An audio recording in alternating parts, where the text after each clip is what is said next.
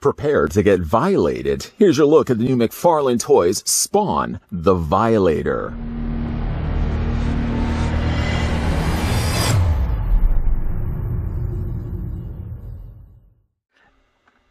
Eldest of the 5 siblings known as the Felibiet brothers, Violator is a powerful demon of hell who worked for Malbolgia, able to shape-shift possessed animals and humans, as well as an array of other powers. He was sent to Earth in order to train Al Simmons when he became a Hellspawn. Violator likes to do things his own way and often antagonizes, manipulates, and gets in the way of Al Simmons on every possible occasion. To even his own detriment of being at odds with Malbolgia and his brothers, Violator is self-serving and vindictive and a major pain in Spawn's ass.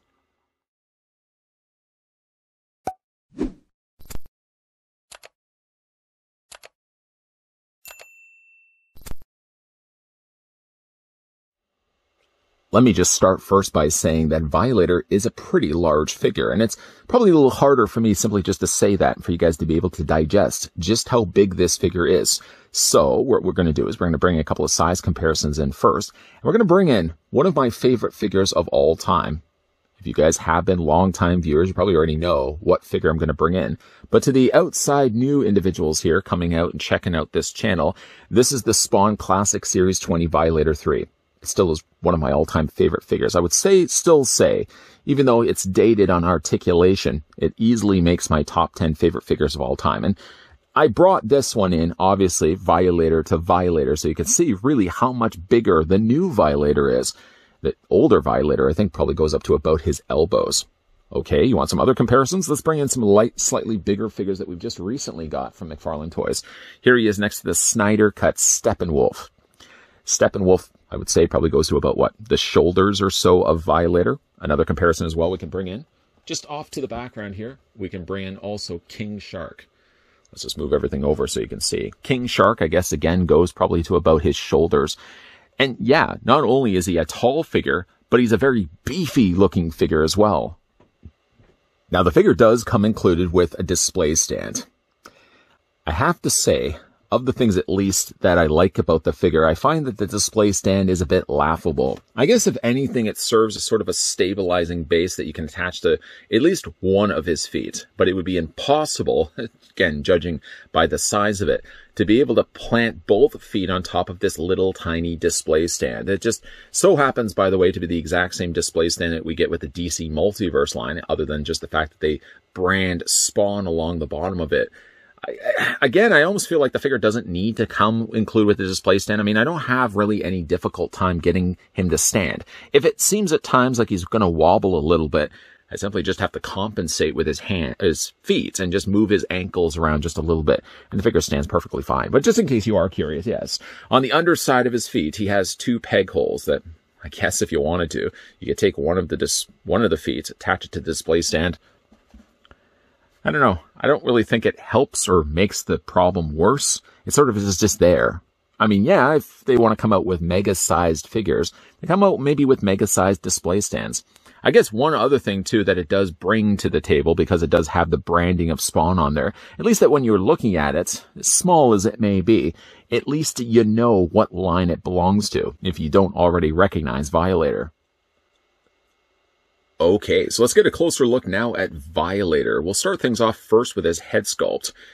It's one of the things I always liked about Violator was the design of his face. These side horns that stick out from the side of his head, and not to mention the one long one that sticks out from the top of its spine.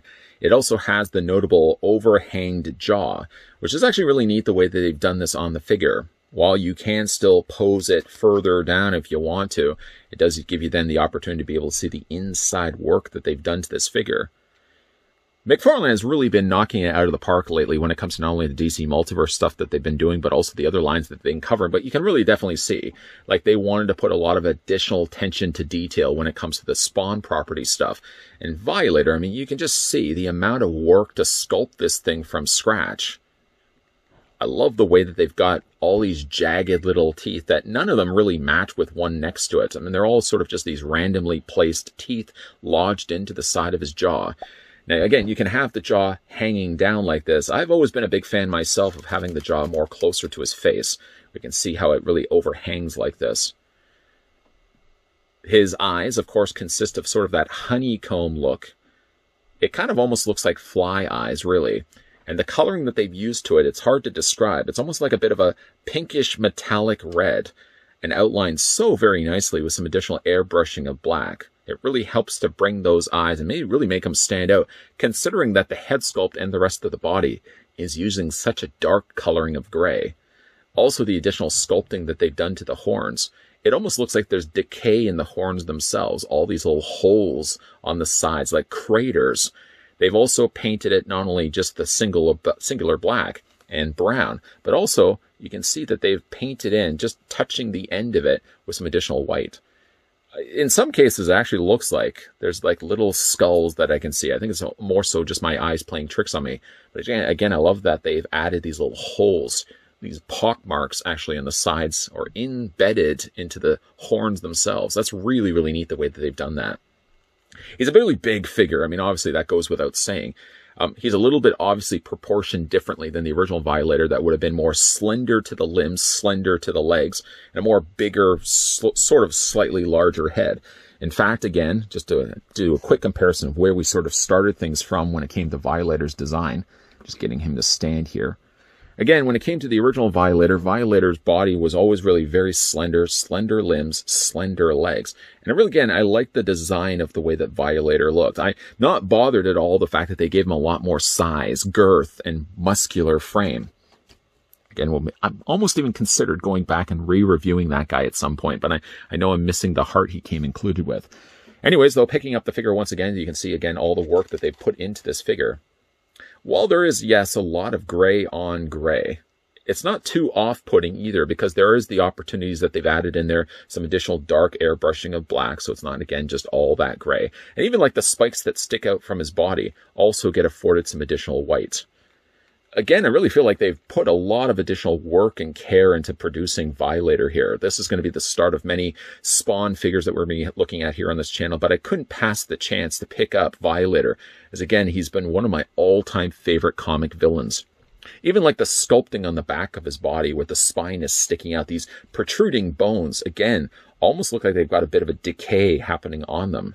All the texture work that they've incorporated kind of looks like an alligator skin in such a way. I mean, kind of, even when you're looking at it from the back, reminds me a bit like Doomsday, the way they've sculpted it with all the sticking out spikes like this.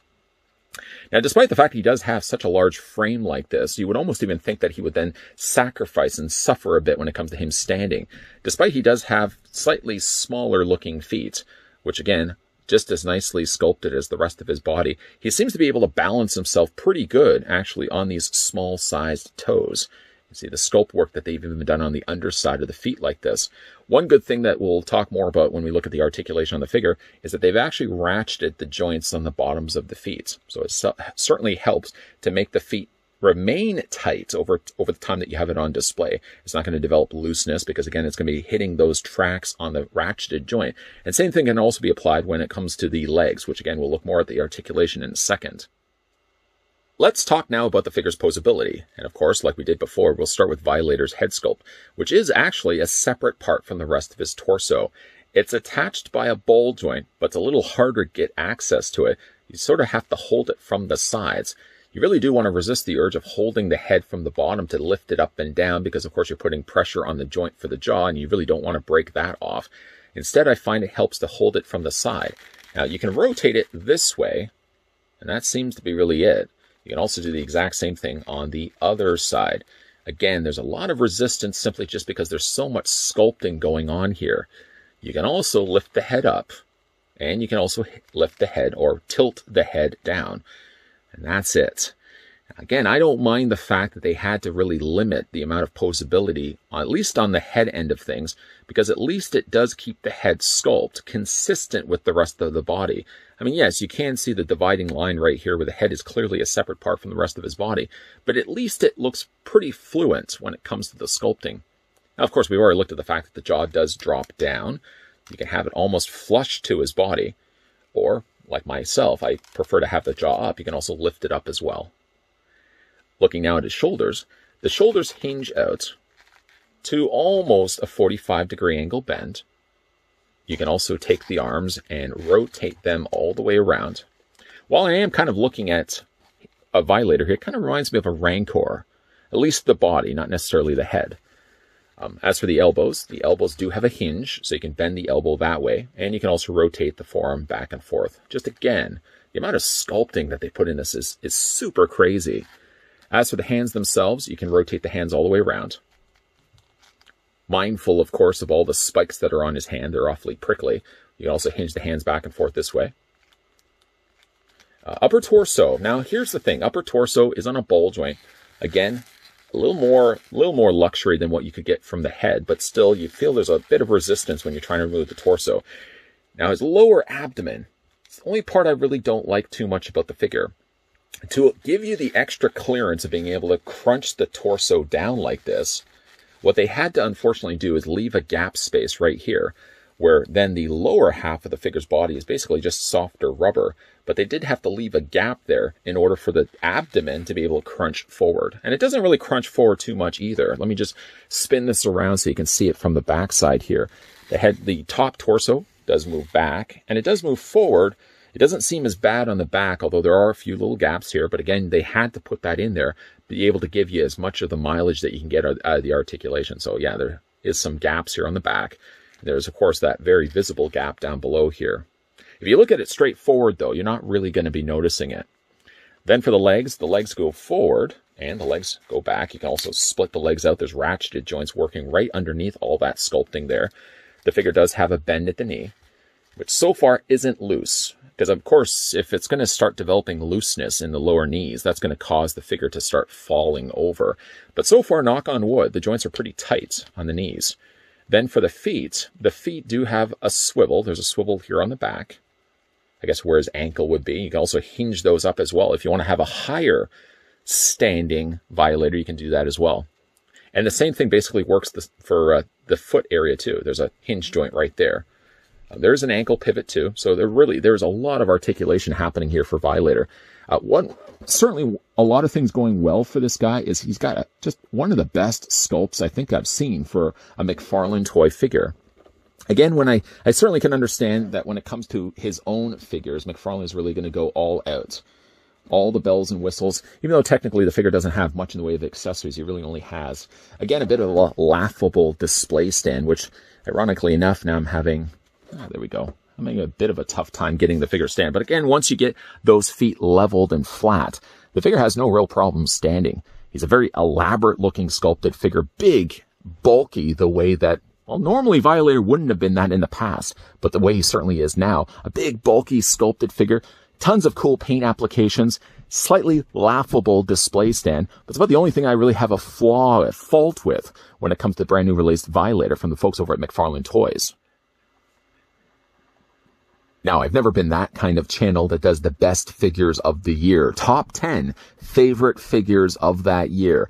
But you got to believe, if I was one of those channels pretty high on that list, I would put the new Spawn Violator figure. I mean, just look at the size of this guy alone and factor in the amount of sculpting that they've done from the top of his horn to the bottom of his rather gross-looking feet. It's incredible the amount of work that they've put into this guy. Now, McFarlane has been very successful with sculpting the other lines that their company is producing, but you got to feel that in-house figures like the Spawn and all the characters related to Spawn get that extra little bit of love. And you can clearly see not only just a little bit of love, but a lot of love was put into their brand new Violator. It's surprising, actually, how much articulation this guy has packing. It suffers a bit, certainly, around the mid-torso area because it results in leaving a gap in order to accommodate that ab crunch. But outside of that, and slightly a laughable little display stand, that little display stand is... It looks like he's just stepping on a Frisbee. Other than that, though, I mean, it's just an incredible looking Violator.